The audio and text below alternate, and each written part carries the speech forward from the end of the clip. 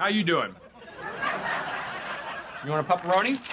Ooh, you remember that trick I taught you? Touch. Ah, yes! Who's the most amazingest dog in the world? Do it again, touch. Yeah! Yeah! Avery, it's tough enough to get to sleep at the time most people are having dinner, and then you're yelling at the TV and Benny's calling for a bellhop. Oh, sure. Rub it in. You have somewhere to be tomorrow. You have a job.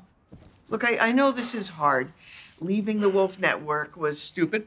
Impulsive? Crazy? Of course not. I mean, Wolf asked you to read a piece of propaganda on the air and you refused. Showing a little integrity is never a bad career move. I'll tell that to my agent. It's been 6 weeks and the only offer I've gotten is to co-host a New Year's Eve ball drop with Gilbert Gottfried and Mike Tyson. This is a temporary situation. I mean, look at me. I came back after a stint at Betty Ford. Even Tucker Carlson survived looking like a trained bear in a bow tie on Dancing with the Stars.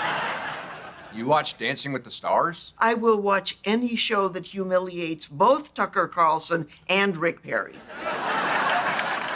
Look, you just need to go out and keep yourself busy and, and maybe take a shower.